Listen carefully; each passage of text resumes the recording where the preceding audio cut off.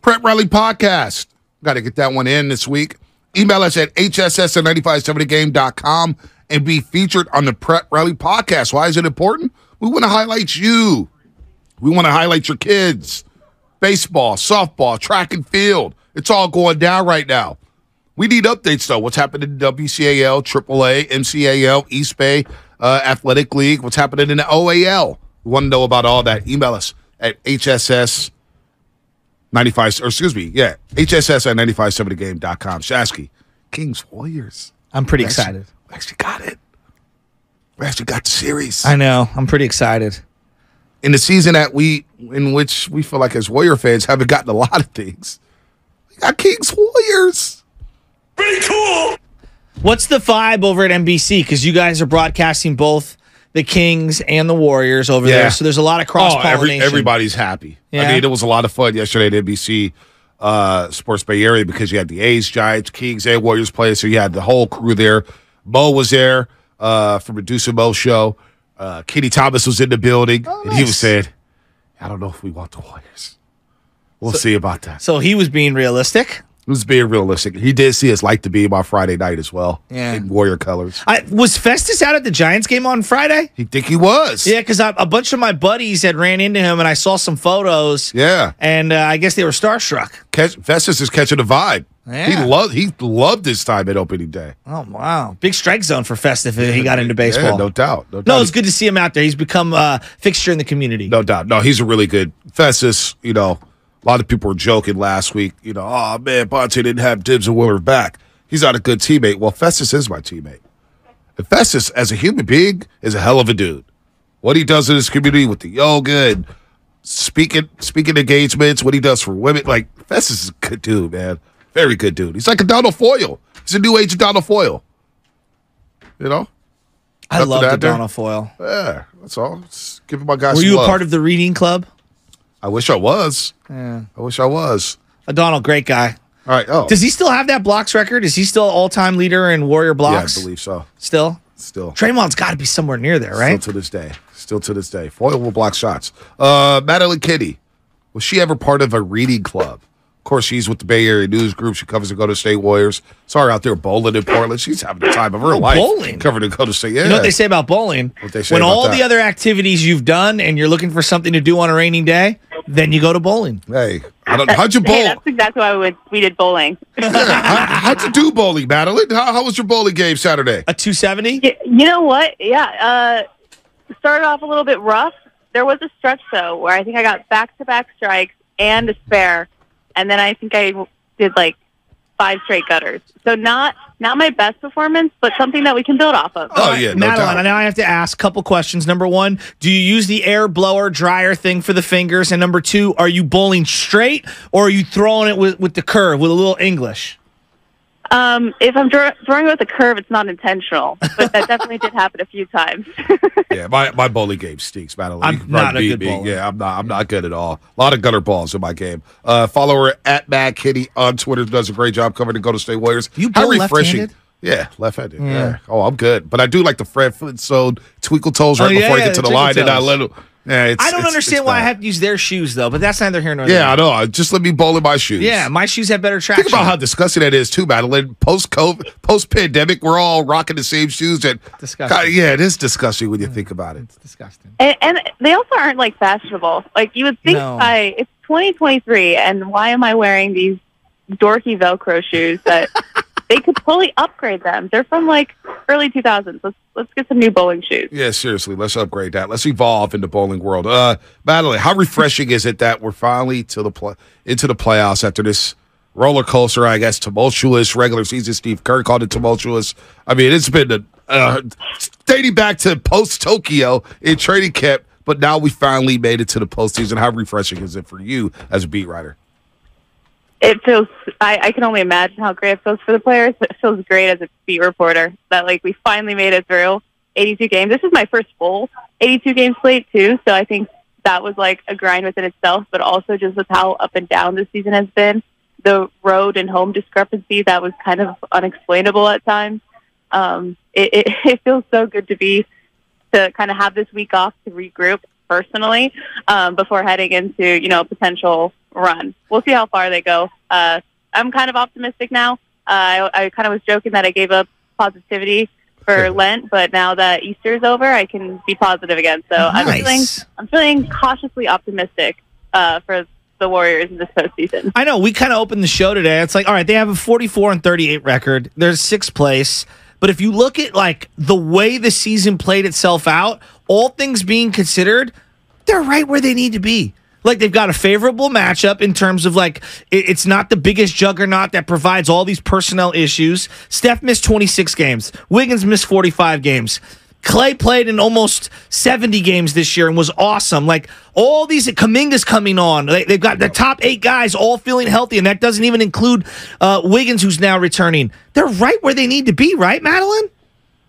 It just seems like everything is finally starting to come together, because even when you look at, they won 8 of their last 10 games, and that Denver loss, they did show signs of life within the last 4 minutes. They rallied back from being down by double figures to cut it close.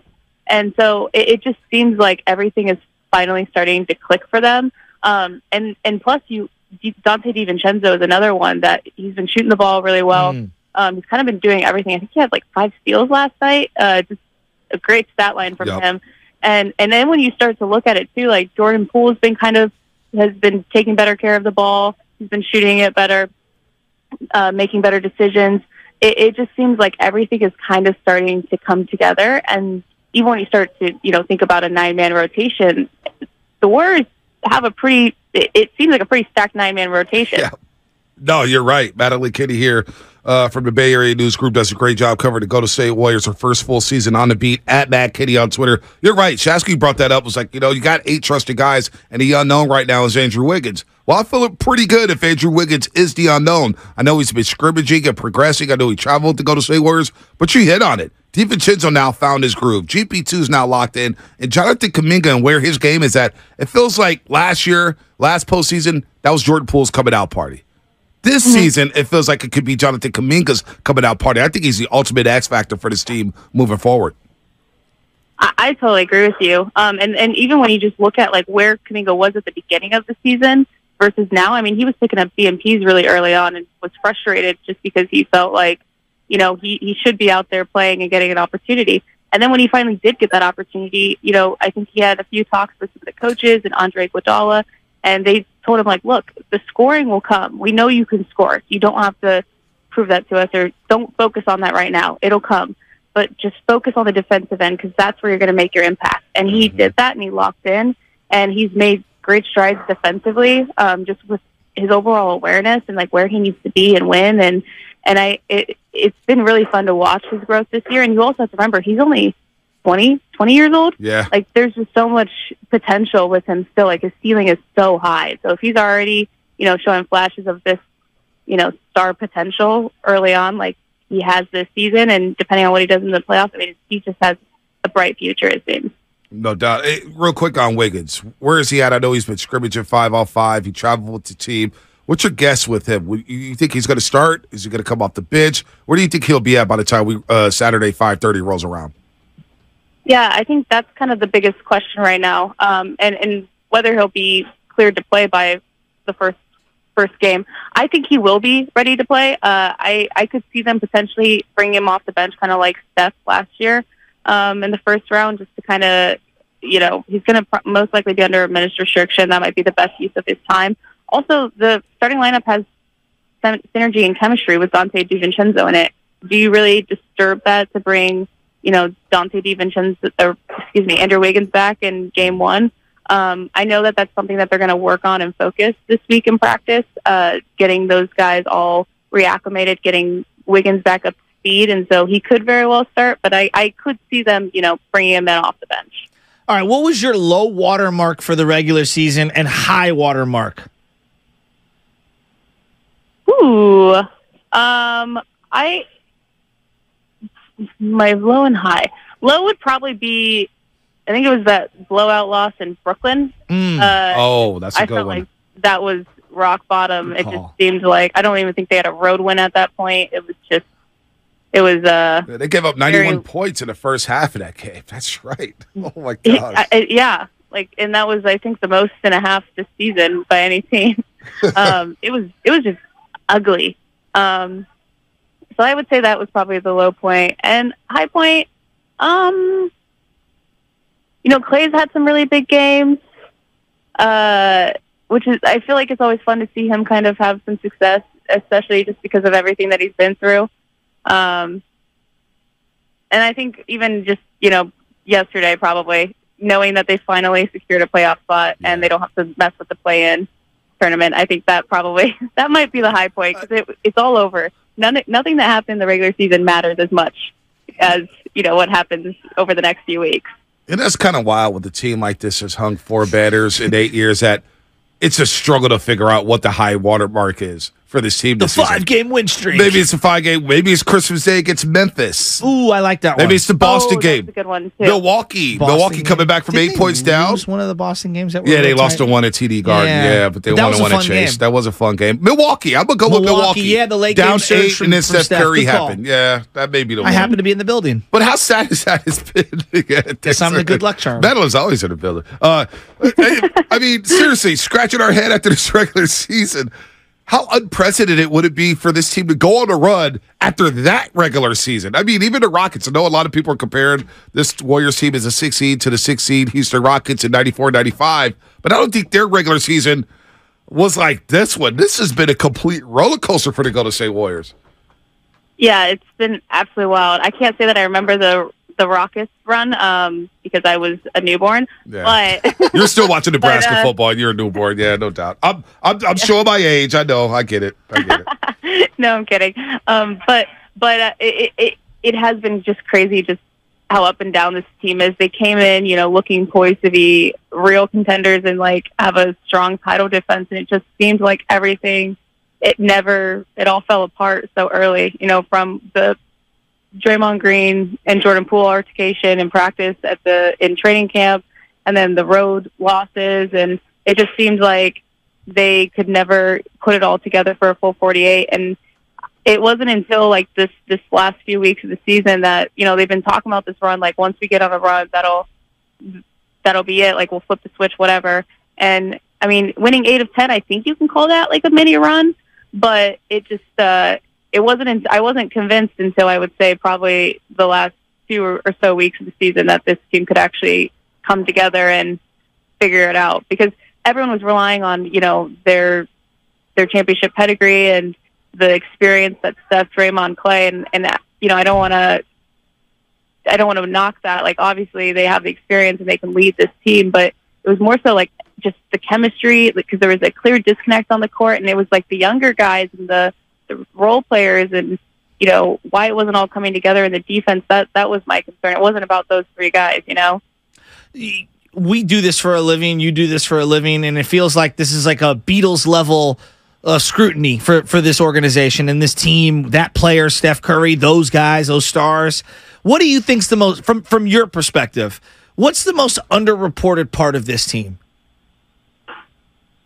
Good question. There's no angle, right? We dissect Rocco the dog on Klay Thompson. I mean, we dissect two-way guys as if they're bench reactions, $25 million a year players. Is there something that we're missing the mark on as a fan base, as a media cover? You mentioned bench reactions. I remember that was a story early on. It's ridiculous. That was. It was ridiculous. Yeah, I forgot all about Madeline, that. It was ridiculous. Yeah. I think Jordan Poole and just kind of what he's gone through this season, it's kind of been rocky. He's had to deal with making adjustments to being more part of the opponent's game plan. Just some of the struggles that he's gone through, and kind of picking his brain, seeing where he's at. Obviously, he's an uber confident guy, but it would just be interesting to sit down with him and chat with him about everything that he's gone through this year, from Japan all the way up to this point. So maybe his, growth and what he's learned from this last year is something that could be explored. And then also Moses Moody. I expected him to play more than he did this season. Obviously, he's been playing really well over the last few games, but I was kind of surprised he didn't get more opportunities throughout the regular season. Madeline, before we let you go, you brought up Jordan Poole. Do you think he will open up about this season? You think he'll do that? Because you're right. He's had to start, come off the bench, play with all these different combinations. We know what happened in training camp. He's been the scapegoat for a lot of people with this fan base and media members at that. He told us about it on Warriors postgame a few weeks ago, saying, hey, I'm hearing the slander. Do you think he'll ever open up about the season and what he's gone through? Honestly, no. At least not yet. I right. think it wouldn't be until, a few years down the line and he was talking to like a trusted media person, or a trusted reporter that he felt most comfortable with being honest. But I don't see him as the type of person that would necessarily, open up his diary and read it aloud. He's a great kid. It's still interesting. It's still worth asking. Yeah, no, he's a great kid. I really love him. I love his energy, but he does seem to be a bit guarded, especially at the podium and sometimes with medium. I don't blame him. Because he is an eccentric kid. I like the guy from his rookie year to the way he spoke at his rookie introductory press conference and all that. Like, he's got a lot of insights on a lot of different things, but just about this season, I don't expect him to ever open up about it. I would just. He also just isn't the type of guy to talk about himself. Yes. Like he usually, when you ask him a question, even if after a big game about his performance, he'll usually deflect and start talking about Wiggins or somebody else that also had a great performance. So, I think that's the other layer to this is that he's not a type of guy that likes to talk about himself. And I've always had good interactions with Jordan Poole. Mm-hmm. So, this isn't a knock on him by any means. All right, Madeline, get ready for it. What are you going to do with your time off? You gotta get away a little bit. No articles you have to write. What time off? I got an article I got to write today. I do think I'm going to be off tomorrow, so I'll probably use that day to kind of recharge and reset. Maybe do some laundry. There you go. Shasky loves maybe to do go laundry. bowling. We'll see. Oh, bowling or bowling. I don't love to do laundry, but there is something that I find relaxing when I'm folding laundry while watching the game. It calms me down a little, just a little. Says no one ever. All right, Madeline, get out of here. Go write your article. Thanks for joining us as always. Thanks for having me, guys. See ya. Anytime. That's Nebraska's finest out of Loyola, Chicago, covering the Golden State Warriors for the Bay Area News Group. Madeline Kenney at Matt Kenney on Twitter.